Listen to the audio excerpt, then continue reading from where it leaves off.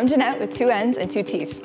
I'm a biochemistry and biomedical sciences student with a minor in psychology and a love for everything health related. I pride myself on my academic achievements, maybe a little too much, but my drive and love for learning is what got me here, and I'm proud to be a woman in STEM. What I lack in athletic ability, I make up for in sheer creative power.